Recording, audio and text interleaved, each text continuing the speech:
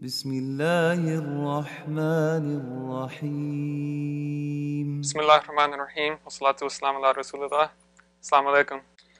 So today, when we talk about spiritual abuse, I don't want people thinking that we're talking about some phenomena going on somewhere else, or with a group or with individuals that are easy to recognize as abusers. The reason is spiritual abuse is covert most of the time, which means you won't detect it easily. Overt abuse, for example, is somebody coming and physically assaulting you. You know what happened, you were physically harmed. Covert abuse is undercover, you won't detect it. It's the difference between somebody robbing you and somebody conning you, scamming you for money in a slighted way. So spiritual abuse itself, the term is used to describe abuse under the guise of religion, whether it's somebody using religious texts or using religious position for personal gain or to harm somebody else. And this is a very common phenomena, and inshallah today we'll get into more detail. So spiritual abusers are often narcissists, but not necessarily, which means that the perpetrator, does not have any moral breaks. What's wrong, what's immoral, the person who commits those actions doesn't feel that it's wrong. They understand rationally it's wrong, which is why they hide those actions. So they do get it, they do understand it, which is why they need to hide it, but they're not going to feel bad about it. And the reason to understand that there are people like this is so you don't engage with them the same way you would engage a person who doesn't have this lack of conscience. So the rules are different in terms of you have to be more assertive, and you don't want to get bullied in interactions, which is very common when you call abusive behavior out. You'll be manipulated, the tables will be turned around on you, you'll be blamed for small things you did to justify larger transgressions and more serious transgressions that the individual did. So in Islam, we go by something called Zahirul Adala, which is apparent uprightness. We don't investigate a person to see, what's he doing wrong in private. We just see if this person is outwardly upright, meaning they're not, for example, drinking in public, they're not committing any sins or persisting in sins in public.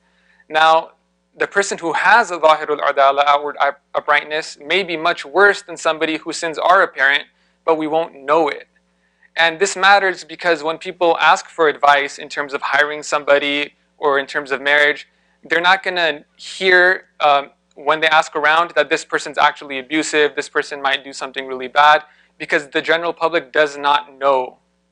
So when you have abuse in the religious context, most of the time, the general public does not know. And the way these cases work is the board of the masjid or the nonprofit or the institute, those people will know a lot of the times, and sometimes they won't even know because this is done in small communities and the people who are targeted are more vulnerable people, and I'll explain what that means in a bit.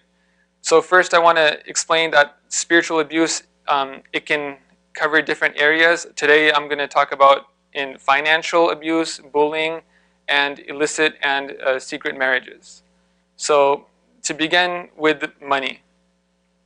You have zakat in Islam, we all know that, and there's different categories of people who can accept zakat. One ambiguous or open-ended category is those in the path of Allah, fi sabilillah. Now, most people when they give that, they're not assuming that this allowance for fi sabilillah will be misused by organizations, especially if it's advertised as helping students in need or as just helping poor people. But when you give zakat, a lot of these organizations will just use fi sabilillah for their own programming, and they'll use it very irresponsibly. One example would be having a program where the speaker is paid maybe $100 to $200. Admission is normally $20, but they'll have a scholarship for people who can't afford it, and they can just arbitrarily set the price for those individuals at $1,000 a person. So those students are given zakat, the people whose seat is sponsored, and it is zakat technically for them, according to this understanding. But then it goes back to the organization as revenue. So zakat becomes a funnel for the organization. Does that make sense? So again, this is not something people would accept, and people would be upset if they learned that this is where their zakat is going. But it's a lack of transparency, which is why people won't know.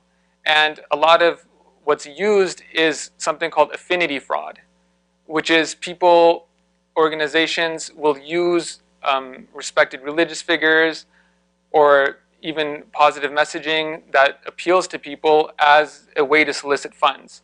So instead of explaining what happens with your money, they're just going to show videos of some student, maybe from an underprivileged background, learning and benefiting, or somebody showing excitedly how much they benefited, or just other success stories. And also other respected religious figures, them giving testimonials, and people won't think that anything could be wrong because it's trusted figures who are sponsoring this organization.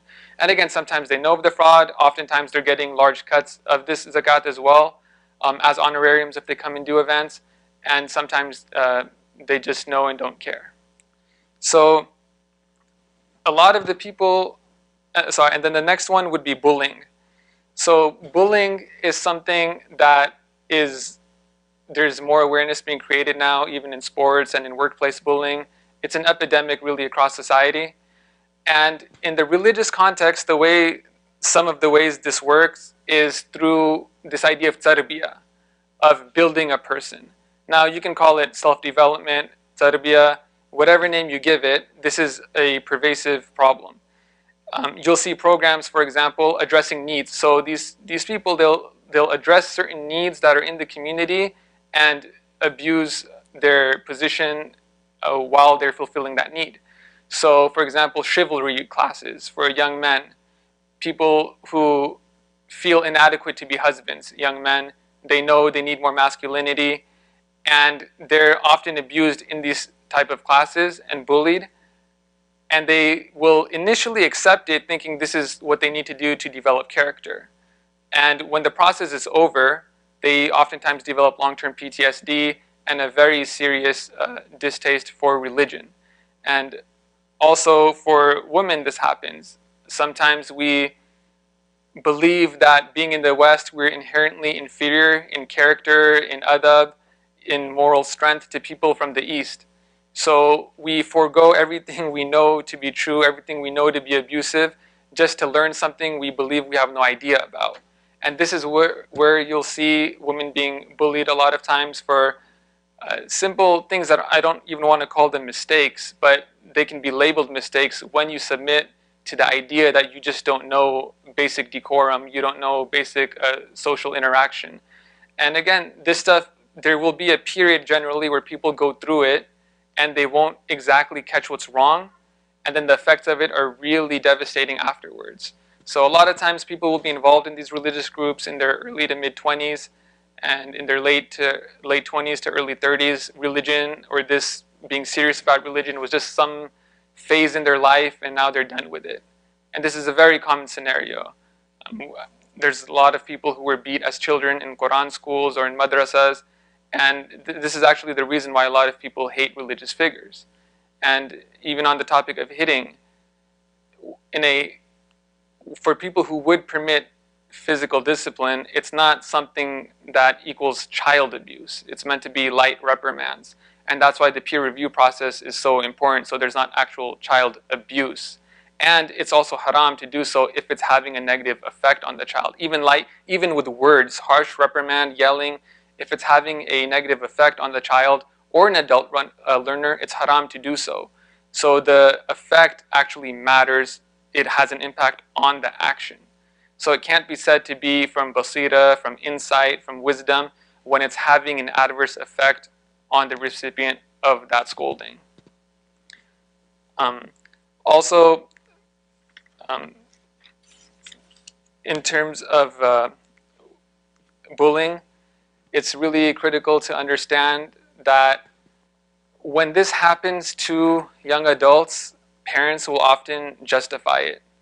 So if there's a teenager, someone in their 20s, even complaining or explaining something's wrong, that they're being treated poorly, you'll get a lot of justifications of, well, that's your teacher, respect your teacher, or your teacher knows best. And these are mindsets that people who run these programs, who exploit that need for development in young men and women, they're very well aware of.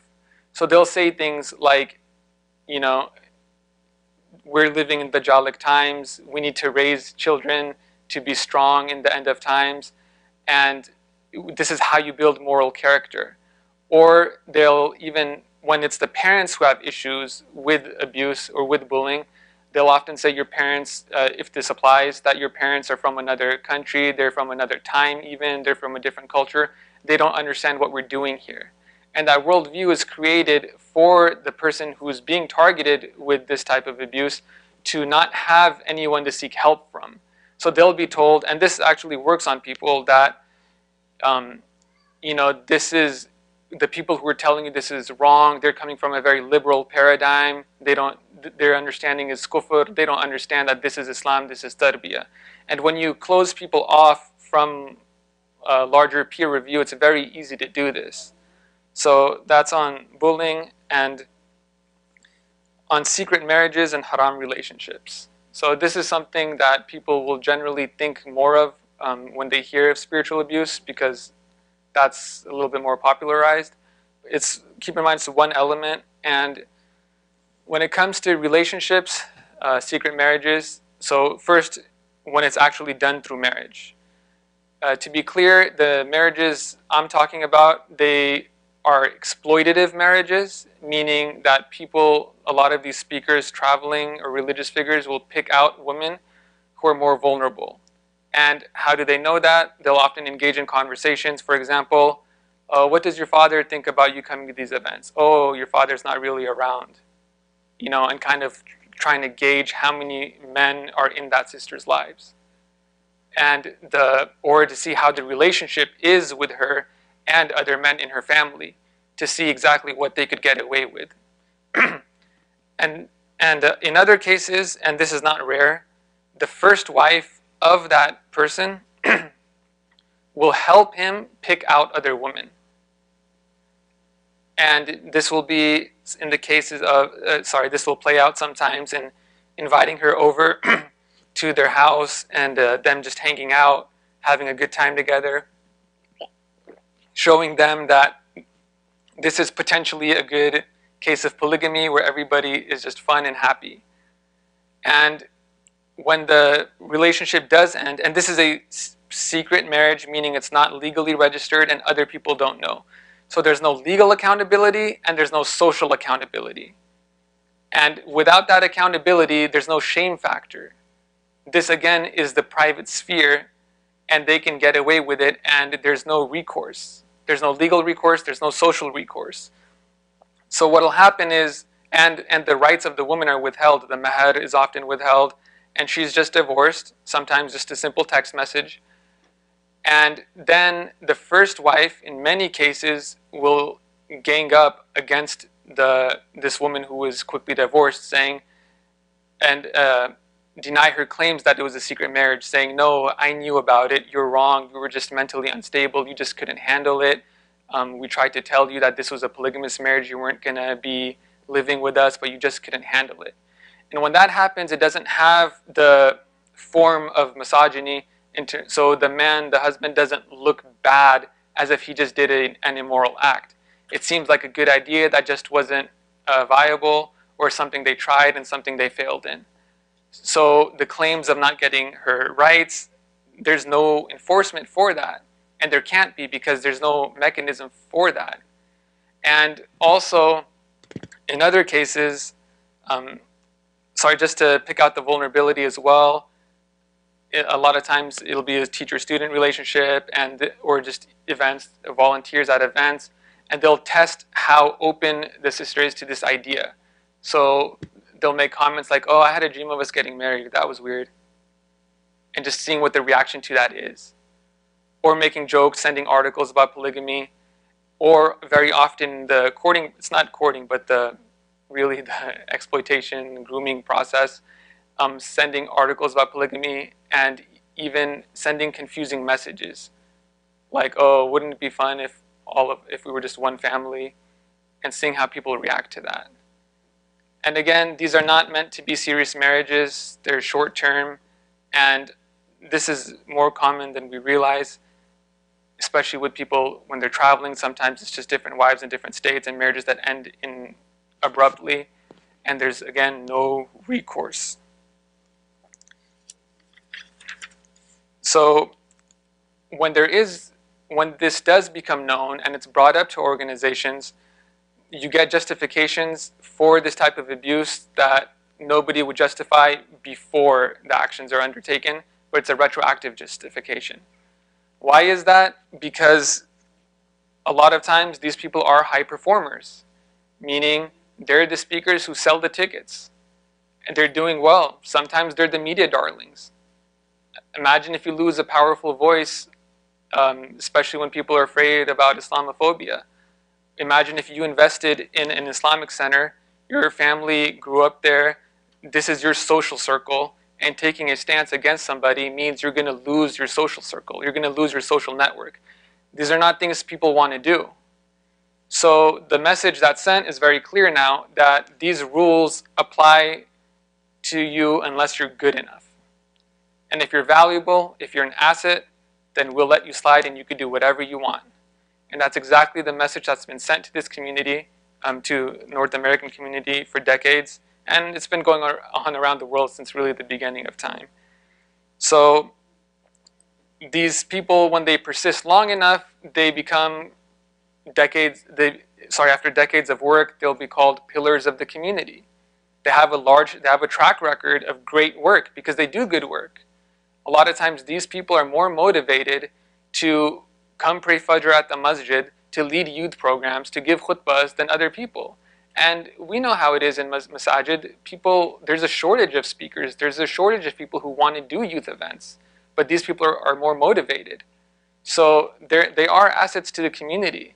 And that's one of the confusing points for people, that they also do a lot of good work. And they will, because they're motivated. So, we're not here to make the case that somebody's evil or not. We're talking about actions. So actions have to go checked. So how do you check actions? And this really has to do with having a code of conduct, which we developed on In Sheikh's Clothing, which is the website that me and a sister named Dania have for spiritual abuse. It's a code of conduct we encourage organizations to have, because without it, there really is no mechanism for accountability. And to give a few examples of that. If you hear of a teacher being in khalwa, for example, with a woman, what does that mean to most people? Being alone in seclusion and the third person shaitan. Haram, but what does it mean to be alone?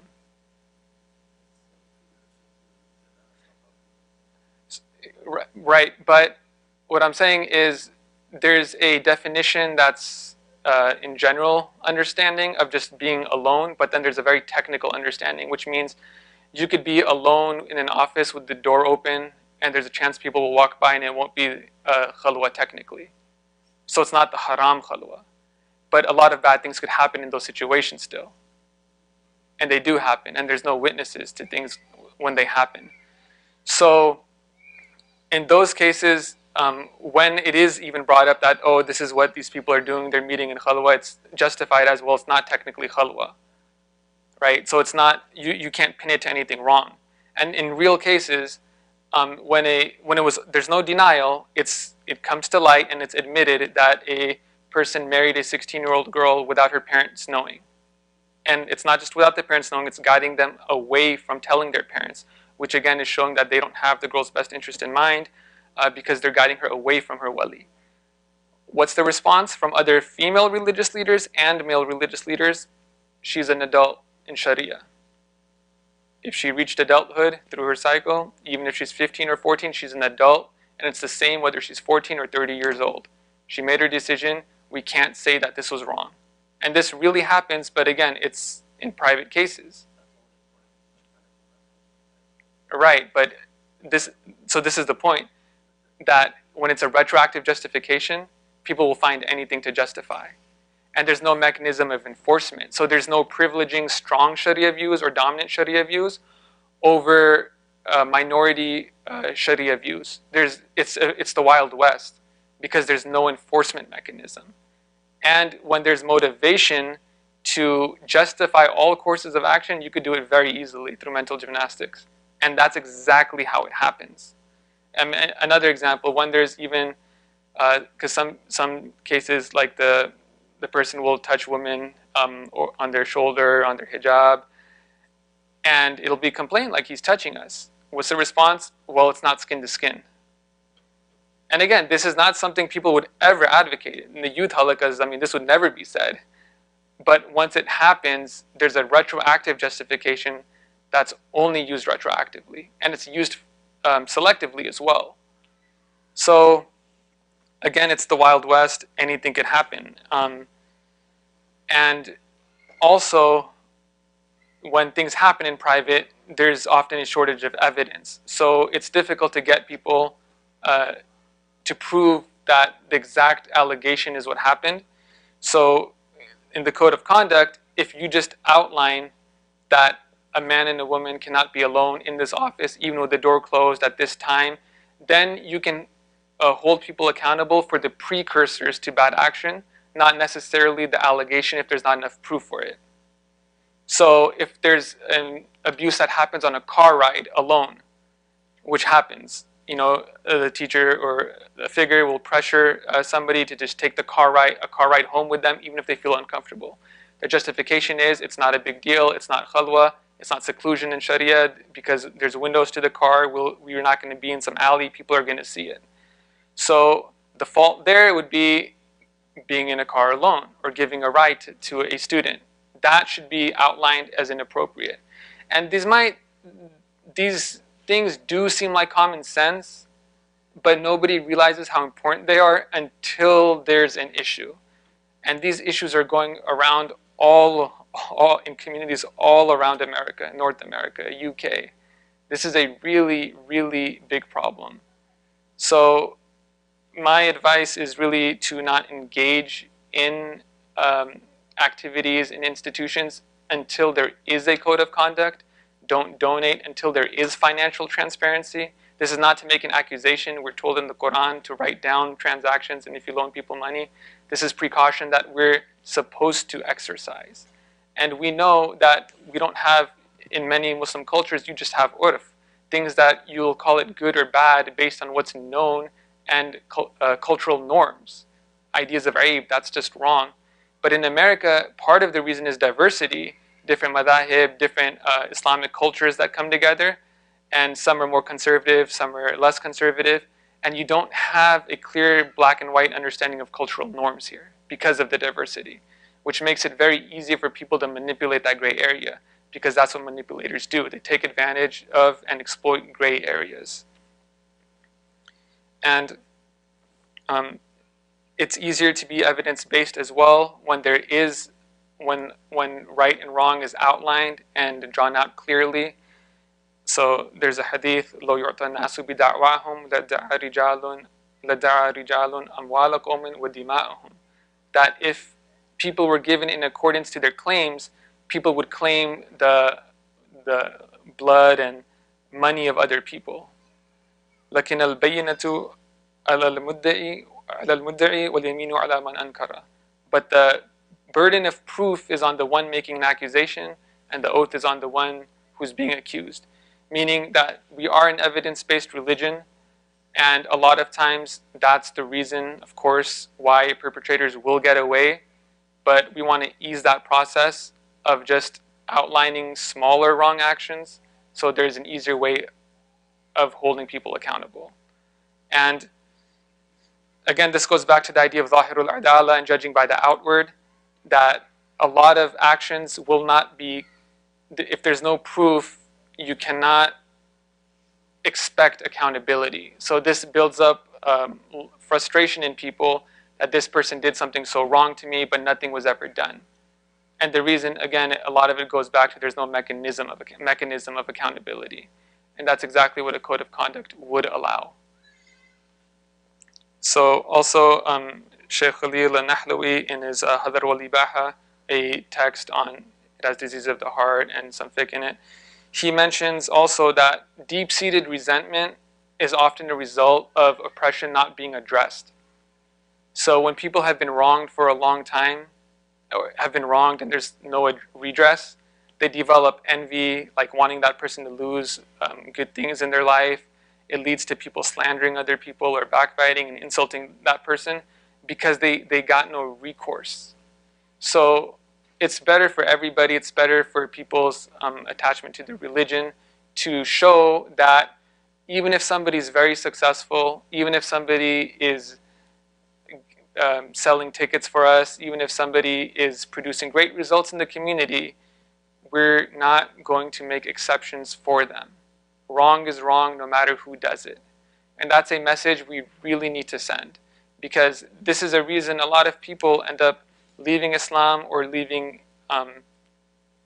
Islamic circles and just become marginal Muslims. And this is a powerful message to send. I've had a lot of people, alhamdulillah, reach out and just say from what we've seen on the website, it's given me a lot of confidence in this religion. And it's been a blessing to see a Muslim address this, because up until this point, I was just told by everybody that I have no proof, or just to have a good opinion, or just to be patient and to let it all go, and or just the perpetrator's good was just pointed out. So this is the message we need to send, and inshallah, I would just again advise people to push for masajid and organizations to have some system of clear outlines of what's right and wrong, because it is the gray areas that are exploited. It's not a clear halal and haram. So now I do want to go over a few signs of spiritual abuse, some precursors and something to look out for. And these signs are not comprehensive, but here are a few key ones. One, if a teacher lies about an ijazah, you don't need anything else after that. If a person could lie about having license from a sheikh to take on spiritual disciples or to impart knowledge, and you found that out to be a lie, that lie is enough for you to stay away from that person.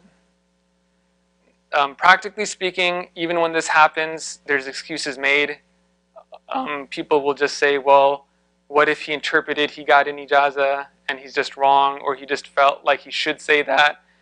So again, it's very easy if you're not emotionally connected to that teacher, but once you are, people will make all sorts of excuses.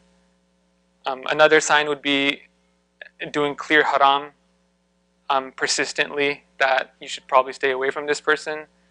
But again, practically speaking, when people are emotionally invested in teachers, have spent a long time in their service or benefiting from them, or they just do programs with them and this person's a social asset for you, it's very easy to justify saying things like only the prophets are perfect, which is what everyone believes, but it's said as an excuse. Or, well, I'm not sinless, so I don't want to point out anything about this person. So those kind of, again, retroactive justifications. And exploiting gray areas, I mentioned that before, but let me explain it a little bit more. Things that would never be done publicly or advocated for publicly as wrong, as when people will say like it's wrong even if it's not haram, such as hanging out, joyriding, like just a single man and a woman together, but doing that privately, systematically. So those are signs of exploiting gray areas. Also, use appeals to wisdom. Again, going from something tangible, a criterion everybody has access to, madhab positions, Quran, Hadith, a normative transmitted Islam, to just the sheikh's wisdom, or a dream I saw. And again, if you're imagining some weird person dancing that you have no connection to, you might think you'll recognize it right away. But try to think how this may apply to somebody you do trust, somebody that has a very normal appearance, who justifies actions in this way.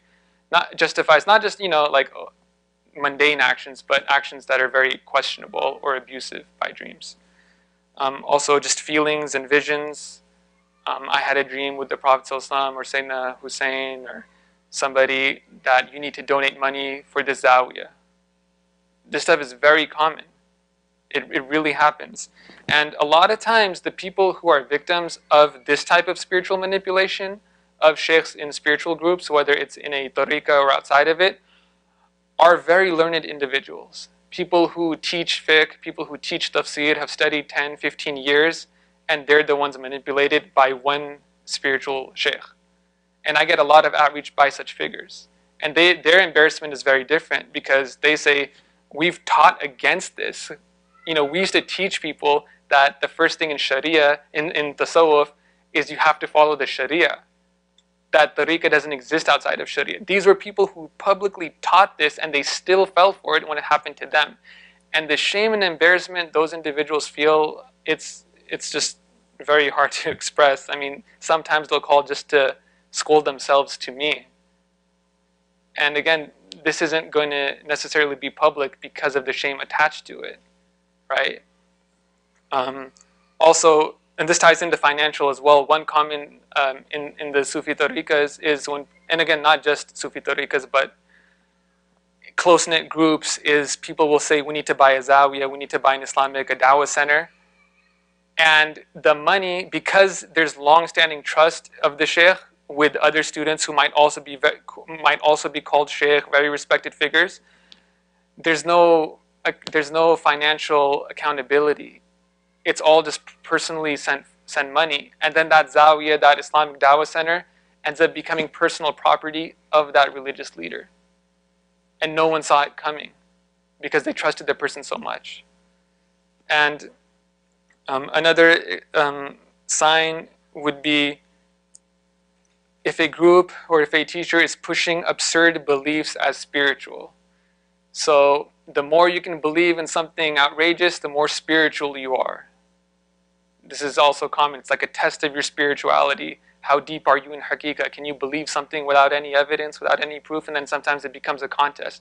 Like, yeah, I believe a wali could do this. I believe that, you know. And it's not just possibilities. It's really saying, apply that to me now. You know, it's not theoretical or historical about awliya. And it transitions then to people saying they're talking to angels, they're talking to the souls of people who have passed away.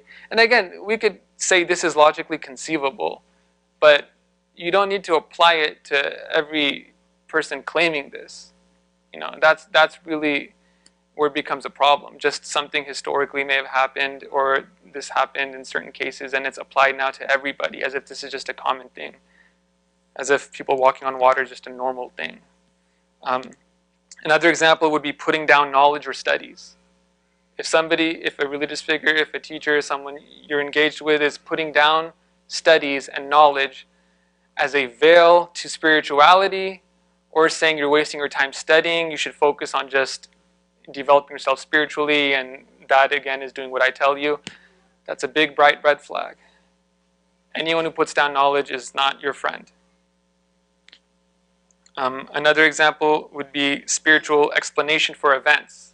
Somebody gets into a car accident, something bad happens. Oh, he was speaking ill of me. Of course that was going to happen. What did you expect? You speak ill of the awliya, Allah declares war on you. You don't think he was going to get in a car accident? I mean, this is exactly the kind of conversations that happen behind closed doors, and it scares people. So, and again, don't think of a very naive person. Don't think of somebody who hasn't studied Islam. This works on all tiers. It's very powerful. And you just have to be very fortified in understanding that that's ilmul ghaib. This is knowledge of the unseen. Only prophets were given insight into that. Then spiritual threats, excommunication. If you disobey me, you have su'ul khatima, you're going to die in a state of kufr, you're not going to die in Islam, you're damned to hell, or you're going to have other tribulation. And again, this is common, you just won't see it in public. Sometimes you'll catch videos of this actually, but it's usually done in private. Now, and I think this is more important, is what should you do, and what are signs that you're a target, you're prey, you're vulnerable to this. So the number one thing, if I had to summarize, is just be assertive. If somebody is touching you or interacting with you with words in a way that you're not comfortable with, you don't need a shari justification for it. Don't get into legal debates. Just say, I don't care if this is halal, I don't care if you do this, or I don't care if I'm like a daughter to you, or I don't care if we're close enough for this to happen. No one touches me like that. That's the one thing that will put that person in a state where they understand they can't do that to you, that it's immediately reacted to. And I do want to mention that when we're talking about illicit actions, there are also several cases of male figures sexually assaulting male other figures. Sometimes through ruqya, which is like a ruqya, blessing the person. Sometimes exorcism, like reciting incantations, things like that, and inappropriate touching in that way. So, and then that gives the person a dilemma as well, especially if this person's married. Do they expose this person has like other tendencies, And again, that empathy for their perpetrator is another reason why abuse continues in many examples. So back to being assertive. So if you lend somebody money, do you feel uncomfortable asking for it back? Is it awkward for you to bring it up? If so, don't lend people money. You have to have that assertiveness to ask. It's your haqq, it's your right. And that's the beauty of Islam. We have God-given rights. You're not overstepping your bounds. If somebody does something wrong to you, you have your rights to seek redress. And especially with money, it's your right. Don't be shy to exercise your rights. Also, signs that you are a potential target and that you're more vulnerable. If you trust someone, if you trust that you giving money to someone will go to the right cause without seeing a transparent process. I mean, that's really, really important, and this applies to a lot of people. If you let the personality, the good work somebody does, mean more than a process, there's a good chance you'll be taken advantage of financially. If you're making excuses for someone disrespecting you, if you're saying maybe this person doesn't know what they're doing, maybe they're overall good, maybe they don't mean it in that way, and it's continual, not just a one-off, not this person to be very good, but just had a bad day. I'm not talking about that. I'm talking about really targeting you to break you down, to hurt your feelings, to publicly humiliate you. If you're trying to justify that or are uncertain about why someone's doing that, and you're more busy psychoanalyzing the person than understanding it's wrong, then it's likely to continue. Another is you believe in safe spaces. You believe that there are safe people in this world, or people are generally safe. You going to a masjid, listening to a religious talk, a sermon, a youth halaqah, a program for training the youth, those are not safe spaces. To explain what a safe space is, a place where you can just let your guard down. Something that's encouraged in these circles is to share your vulnerabilities, share some trauma you may have experienced. Sometimes people are literally asked to share abuse stories with them. And what happens, again, not all the time, but it's more than common than we realize. In many cases, there are people taking note of this to map out emotionally who you are and what your weak points are. And that will be used against you in the future. They'll know exactly how to manipulate you. In one example, a religious figure kissed a woman against her will and touched her inappropriately, tried to marry her. She didn't want to marry him. And what he did was he used family history she confided in him earlier about some family dysfunction against her, to her family. And he beat her to that, so he began the slander and smear campaign before she could say anything. And this stuff's very common, using symptoms against people, using mental health issues in someone's past against that person to say, oh, they're just crazy. So these aren't things you want to disclose to people that you don't know very well. So yeah, people are people, they're fallible. Always keep central to your belief that these people are fallible. Not just aqidah-wise, saying only the prophets are infallible, but in your actual belief system that you act on. So if you ever catch yourself saying, for example, how could this person do it? He's the imam. And you understand the behaviors were carried out, those actions you witnessed. You saying, but he's an imam, is an indication that you actually believe being an imam means he can't do these things, therefore meaning he's infallible. So really internalize that people are fallible. Another example would be that you will defer judgment on what you see to another religious figure. So if you see something happening, if you know you're being mistreated, it'll mean more to you what another religious figure or somebody you trust says. You're going to seek validation. And that should mean if you know your experience and someone is praising this figure, it shouldn't mean anything to you. It could be they're praising that figure because they're partners in crime, which often happens, or the person only sees good from that person. Either way, it's not like a testimony to every single thing that person does. And it shouldn't have any bearing on what you know to be true. Lastly, also if you're confused by the person also doing good works. This happens sometimes, thinking that Allah only allows good people to do good things or good to come from good people. That's not our belief system. We have a hadith about a person, of a sheikh teacher going to hell, and his students are going to heaven. And he's saying, and the students are saying, how are you going to hell when we only benefited from what you taught us? He said, and he'll say, I called to good, but I didn't practice it. So benefiting from someone's good works is not a proof of that person. Another, and this is pretty common, is apologizing when you haven't done anything wrong. If you're that type of person, predators will see it and they will exploit it. So don't apologize if you haven't done anything wrong. And another example would be that you'll excuse bad behavior based on the status of somebody that does it. You'll accept that you're inferior. You're no one to question what somebody of high status is doing. And these are all very important, not just for yourself, but also if you have these qualities, you're very likely also to marginalize somebody else who's being victimized, who's being targeted, because you'll make those justifications for that person being abused. So keep this in mind, inshallah. And again, the way that we make gray areas more solid is through spelling it out, and I encourage everybody to push for that when you engage in groups. Assalamu alaikum wa rahmatullah. Okay, so I want to start off with some headlines of high-profile cases that we've seen in recent years. In all of these cases, you have people who are very highly regarded in the community, people who are very respected and beloved by children and adults, and they've committed the most heinous and horrific crimes. Okay. I'm starting off with this information to show that the threat to our children can come from people that we love and respect and admire, and that at times they can actually use that admiration and love to exploit our communities. So as you can see, I have information up there about the Boy Scouts, which is an extremely popular organization in the US.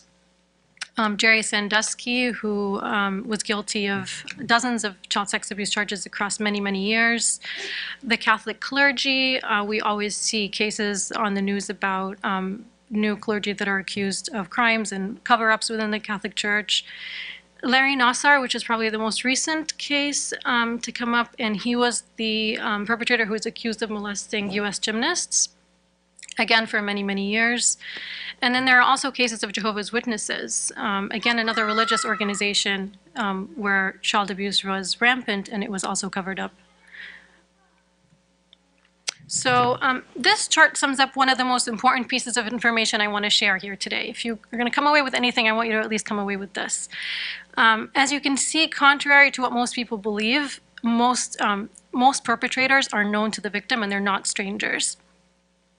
You know, we tend to think that perpetrators are, weird-looking men who are kind of lurking in playgrounds or schools, but that's actually not the case. 93% of the time, they're known to the victim.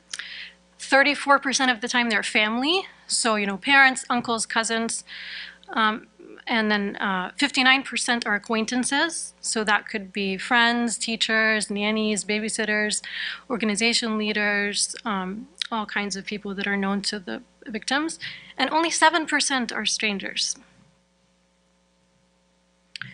So here's some important facts I also wanted to share. According to research, 1 in 5 girls and 1 in 20 boys is a victim of child abuse. Now, I know that these figures are alarming, but I also want people to take into account that a lot of abuse cases go unreported because some kids never disclose. And even if they do disclose, a lot of families don't report to the authorities. So the numbers could actually be much higher, and I've seen research that points to higher figures. The most vulnerable ages are between 7 and 13. Nearly 40% are abused by other kids. So they could be friends, classmates, cousins, any other children, basically. And interestingly, also, 40 to 80% of juveniles who commit crimes such as this are victims themselves. 60% of victims never tell anybody. We're going to talk about the reasons why that is in a few minutes. And then, of course, people tend to think that sexual abuse is only a contact crime, but that's not the case. So it could be any kind of behavior that is sexually motivated for the perpetrator.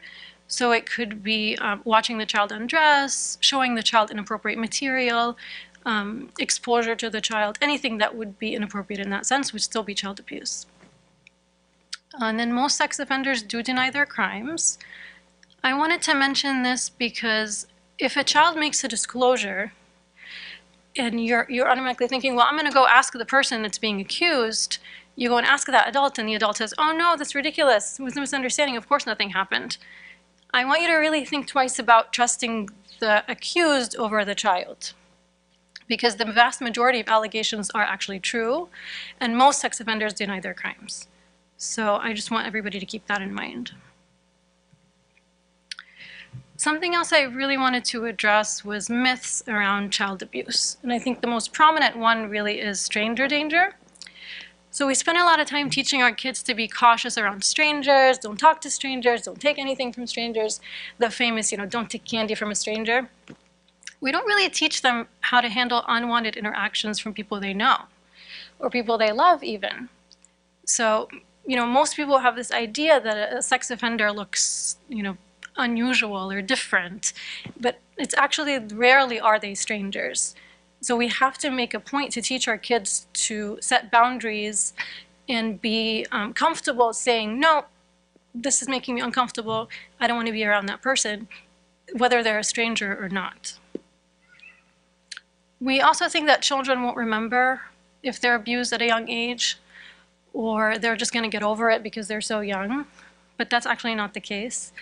The effects of abuse last for many, many years and well into adulthood, and it can impact various areas of a person's life. We'll discuss that in more detail as well.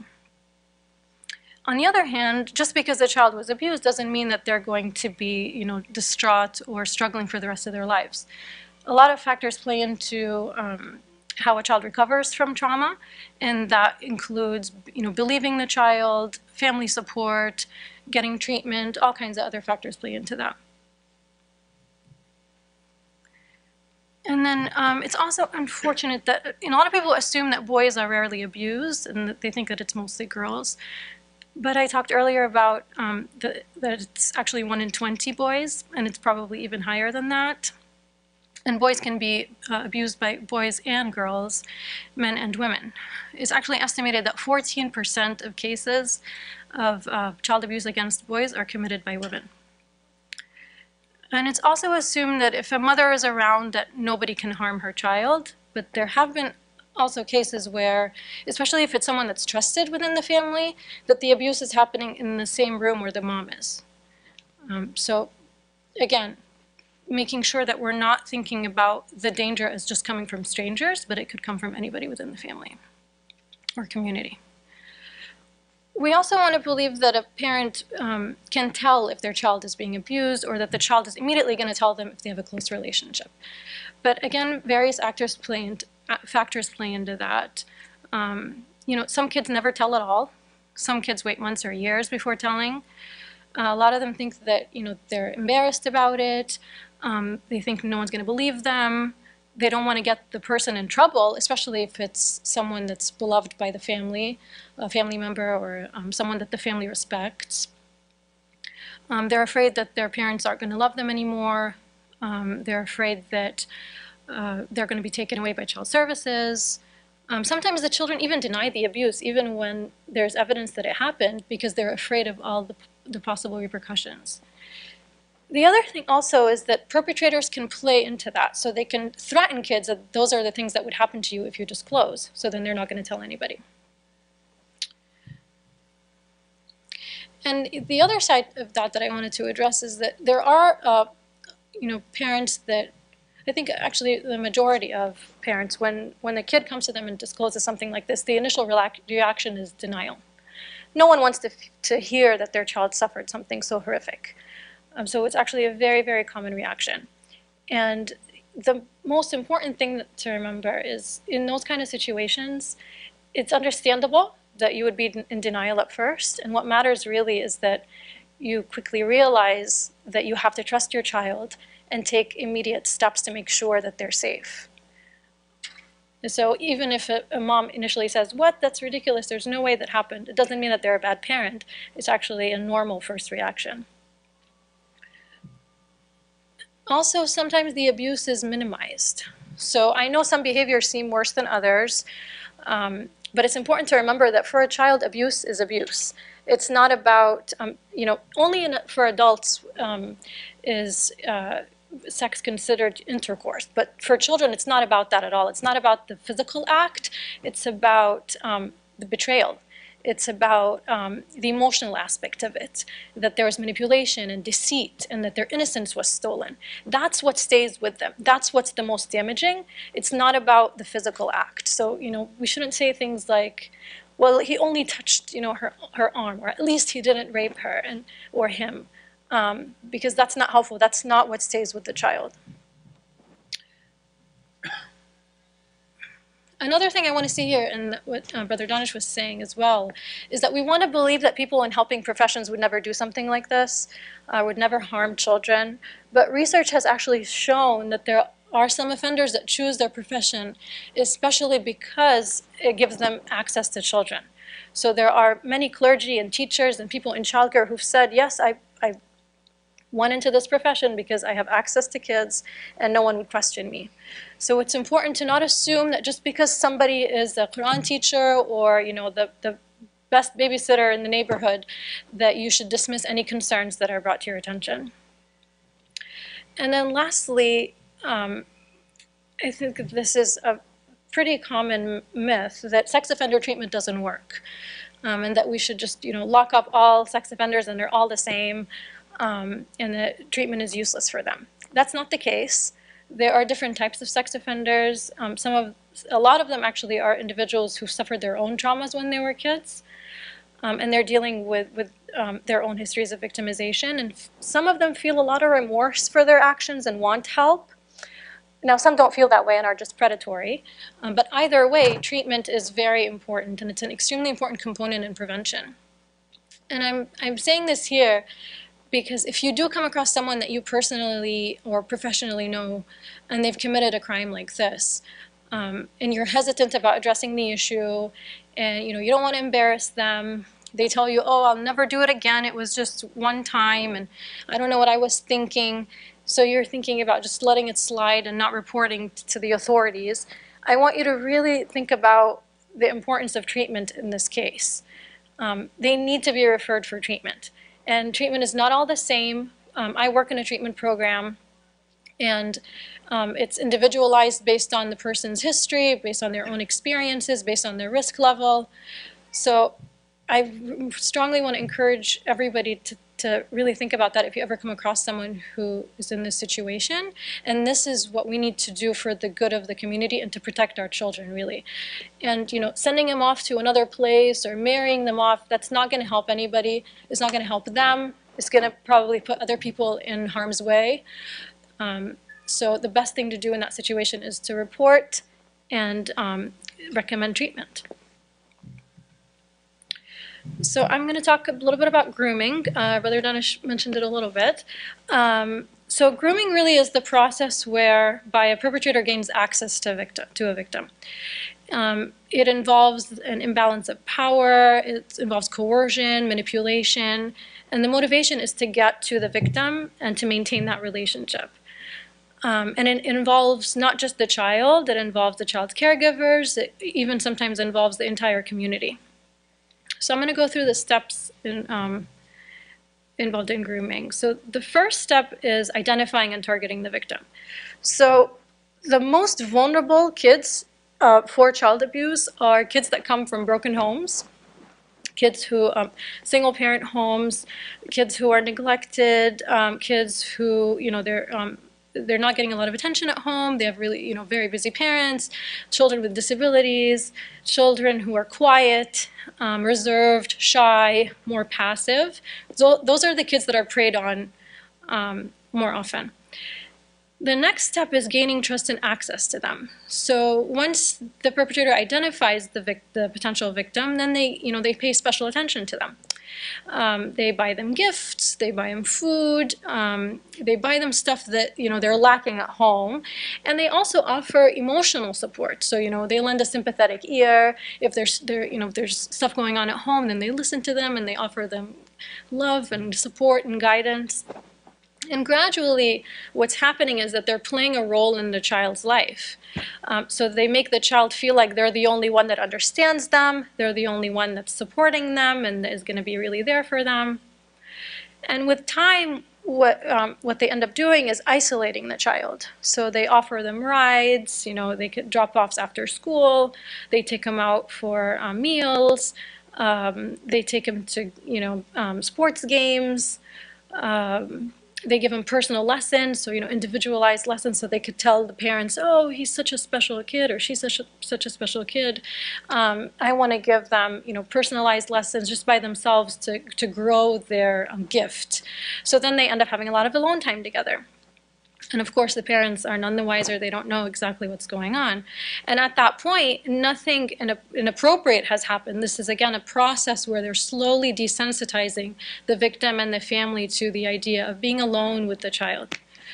And then throughout all this, they're creating secrecy. So, they're telling the child, don't tell anybody about our relationship, and, you're so special, don't tell anybody about how, we care for each other and that I'm there for you. Because if you tell, then all of that's going to go away and we won't be able to go to all these games and we won't have that special time and I can't get you gifts and all that stuff.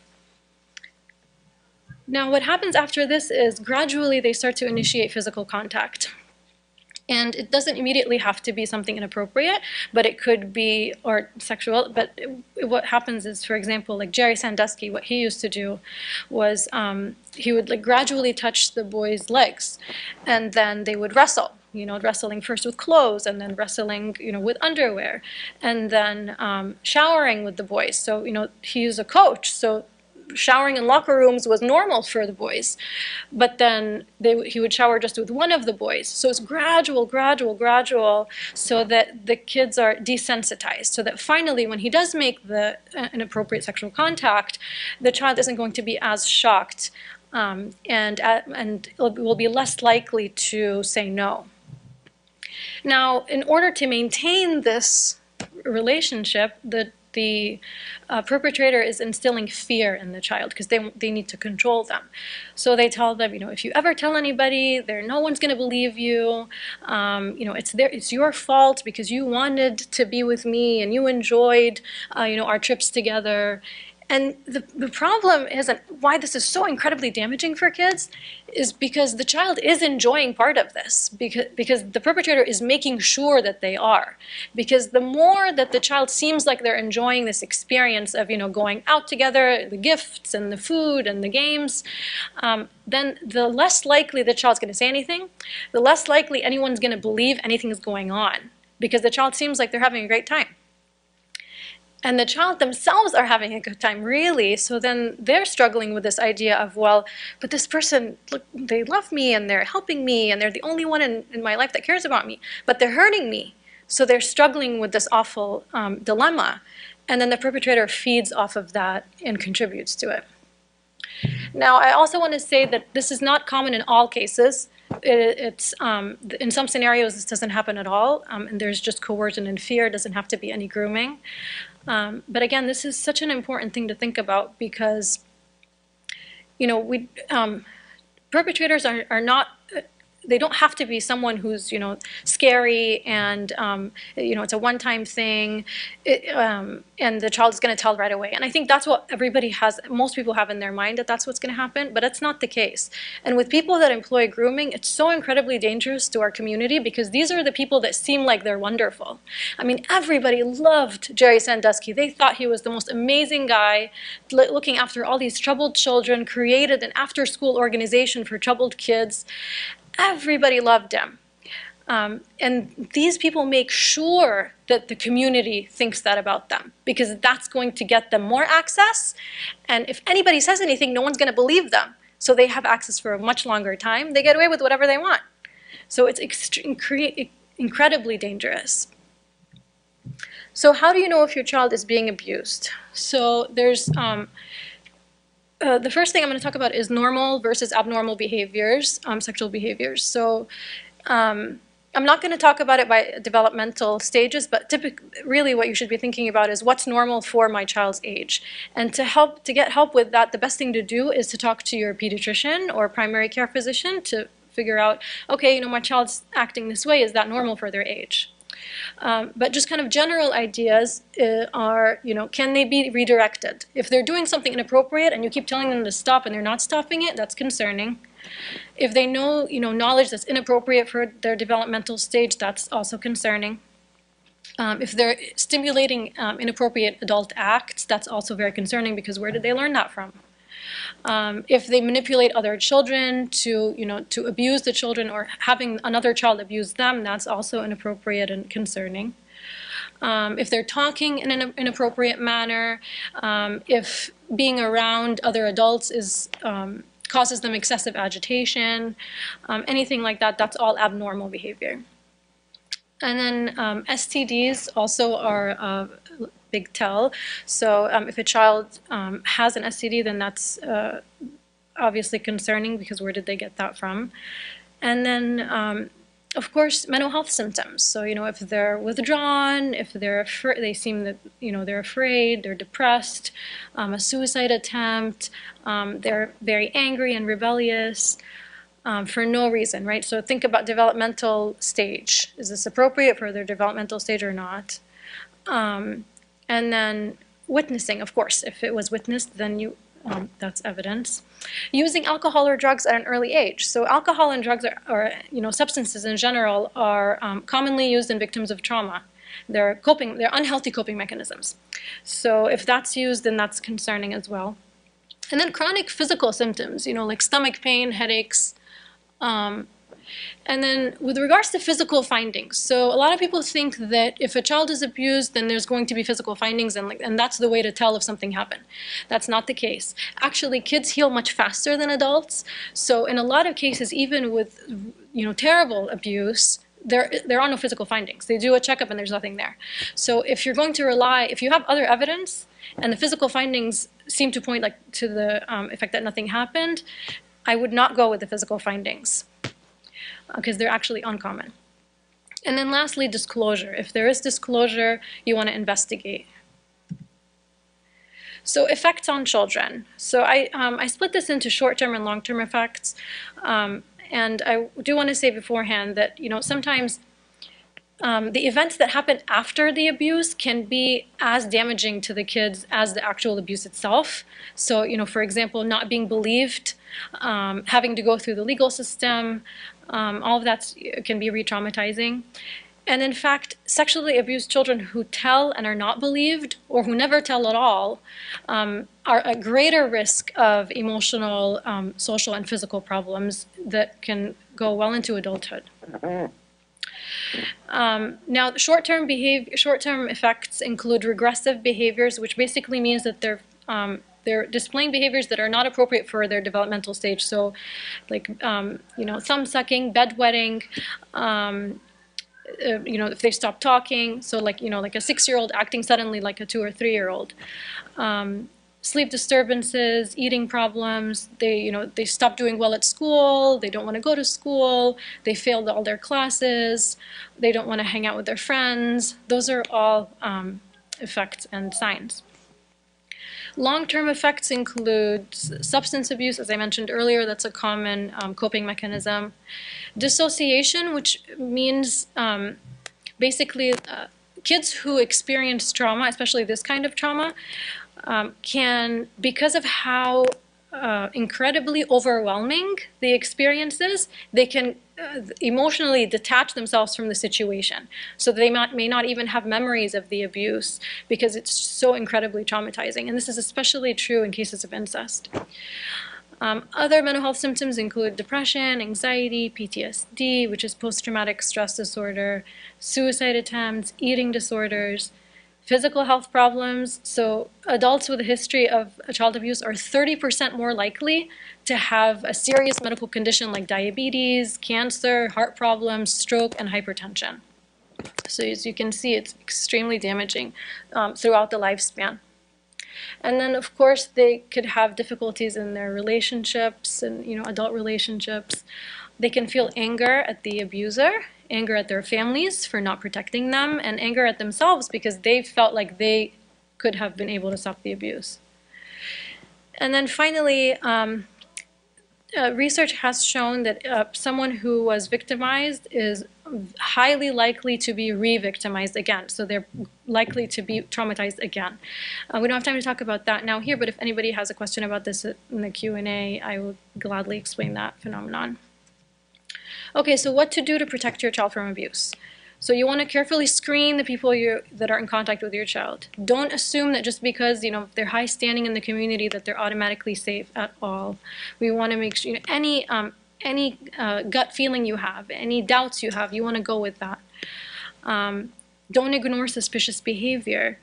Again, even if they're the most respected and beloved teacher or leader, because remember, if that person employed grooming, that means that they actually made an effort to become the most beloved teacher and leader, so that they can have access. You also don't want to force your child to give and receive affection. So, I know even, my husband does this at home. Like when someone comes over, he tells my son to go and hug and kiss the person that's coming. And we all do that. It's part of our culture. We really want to be close to each other and show love and affection to each other. So the issue, though, with that is that if your child doesn't feel like doing that, it's really best to not force them. And I'm not saying that if they don't want to hug and kiss someone who comes in the door, that means that person is a danger to them. Absolutely not, because we all know kids, sometimes they're shy or they just don't feel like it, and that's totally fine. But why I'm saying this here is because you want to make your child feel like it's okay for them to set a boundary. It's okay for them to say, no, I don't want to hug and kiss that person, because God forbid, if at some point there is a person there that is a danger to them, you want them to feel like they can say no and that they have a right to say no. Similarly, we teach our kids to always respect and obey elders, which is obviously, in general a good thing, but we also want to teach them that if they feel unsafe around someone, even if they are the most respected person in the community, that it's okay for them to also set a boundary and say, no, I don't want to be around that person. And that just because they're kids doesn't mean they're any less worthy of our respect and or they're any less valuable. We also tend to give, cutesy names to body parts when they're kids, but and I think also because we feel like if we say those words, it's ayib. So the problem with that, though, is that if, again, God forbid, a child were to be abused, and they're going to disclose to somebody, they may not feel comfortable disclosing to you because maybe it's someone that you know, maybe it's someone in your house, maybe someone that you admire or love. They may want to disclose to, their friend's mom or their teacher. And they might use a word that the teacher has no idea what they're talking about, so the teacher might dismiss it, and then that's it. The child's never going to disclose again. So it's important to give your kids the tools to be able to advocate for themselves. Now, if your child appears distraught around a specific person, doesn't want to be alone with them, that's something also to take into account. You want to talk to your child about prevention, teach them that no one can touch them in certain places, that they should immediately tell if they feel uncomfortable. There's a lot of books out there, a lot of information about how to do this. I saw a book the other day called C is for Consent, and it was for younger kids, so you can start that conversation early. You also want to be open to whatever your child wants to tell you. If they say they have a secret, you don't want to dismiss it because maybe they're testing the waters to tell you something else. And this is not necessarily just about themselves. Maybe they saw something that's going on with another child and they feel like they want to tell somebody. And then that gives you an opportunity to really step up and be someone who's protecting your community. And finally, like I said, believe a child if they tell you something is going on, because the cost of disbelieving really is much higher than the cost of believing them and then finding out that it was not a true accusation. So this is an app that was created by Childhood USA with a nonprofit called Darkness to Light. It's a really great app. It's about child prevention, basically, child abuse prevention. And it has a lot of information. I don't know if you can see it clearly, but it has education, organization safety checklists, and it also, I believe, has information on how to report child abuse. The last thing I'm going to say is about mandatory reporting. So mandatory reporting basically means that people who are in professions where they are always around children, they are legally obligated to report suspected abuse to the authorities. They have to, or else they get in trouble. I personally think that everybody should be a mandated reporter. I think if you suspect anything, it should be reported to the authorities. Now, the thing I also wanted to impart here is that it could be absolutely anonymous. So no one will know that you made a report. And also, it's suspected abuse. So it's not like you know for sure. You're just reporting suspected abuse. So there's some evidence that something might be going on, and you want to make sure that that the child is safe. Best to report. There'll be an investigation, and then if nothing comes of it, that's fine. But you may be protecting one child or many in the community by reporting. And there's a website that we'll put on in Sheikh's Clothing about how to report child abuse. And then these are more resources about child abuse, just information, and then Brother Danish's website and Sheikh's Clothing, and some hotlines as well that we'll have on the website. And that's it for me. Thank you very much.